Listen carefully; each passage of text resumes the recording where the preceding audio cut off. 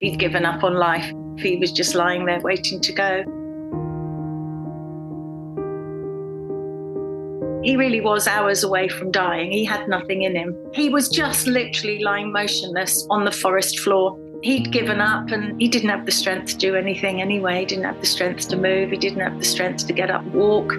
He just trusted, I guess. He had no choice, did he? He had no energy. He was taken to our vets and then he was just carried into the clinic, immediately put on a drip and assessed. They realised just how poorly he was. It took several hours before he started to, come through and respond. He could barely lift his head at the beginning.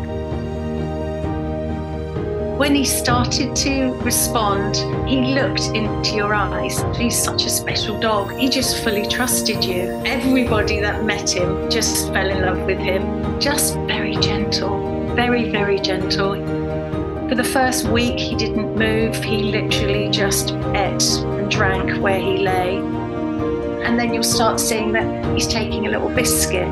For the first week and a half, his bowl was right by him and he just continued eating and drinking. We moved his food a little bit further away from him and he managed to get up and get his food.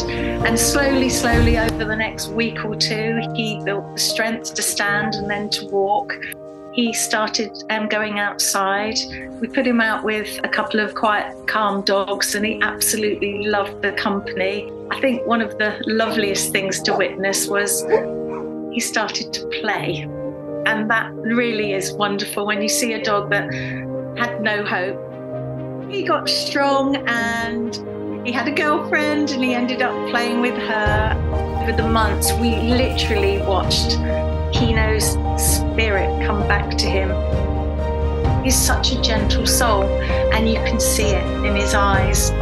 He's one of those dogs that comes around once in a lifetime. He's a very special dog. He's one in a million. He really is.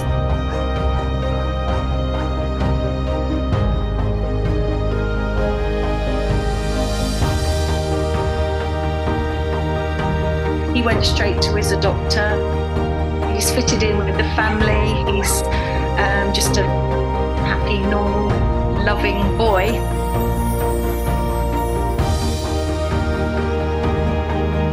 He's come full circle.